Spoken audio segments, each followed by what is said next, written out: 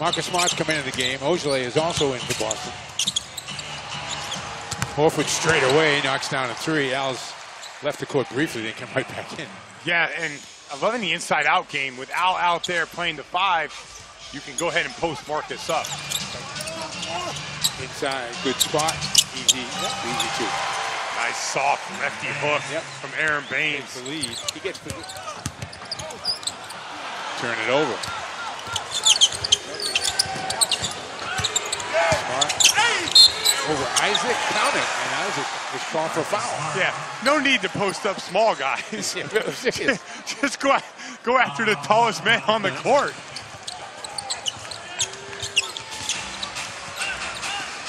Tatum gives it up. Smart sets his feet, buries a three. Good job with the overhelp screen from Baines, and once Marcus knocks one down, confidence goes through the roof, knocks down the 3 from the top of the key.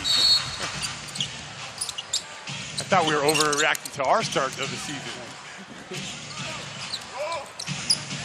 Morris drills the baseline jump shot. One thing that's apparent when watching Morris, he is incredibly skilled. I don't remember him being this skilled when we played Detroit. Turnover. Gets it ahead. Tatum, Biombo chasing. Tatum lays it in and got fouled. 33 seconds. Or do that. Or just take the dunk and make sure you play defense. So can't make free throws there, Young. Smart with the strip. Boston's got plenty of time. Ojale. What an ending to the Celtics half.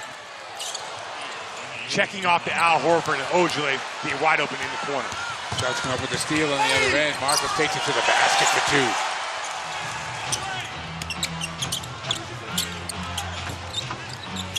2. Smart for 3. Got it. Nice simple flex offense. Marcus Smart comes off, gets the dribble handoff, knocks down the big 3. Orlando just 5 of 20 shooting threes.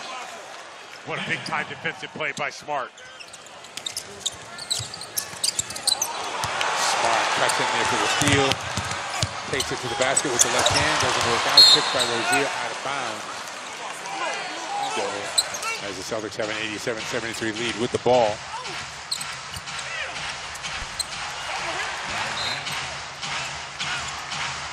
Smart. To the corner. Tatum.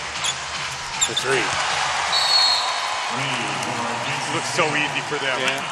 Still another Celtic in double figures now. Tatum has 10. Marcus, you were everywhere doing everything tonight. 11.7 boards, 8 assists to go along with 3 steals. What was your mindset coming in? You know, just come in and be aggressive. You know, we're playing a really good team who's been gelling offensively wise.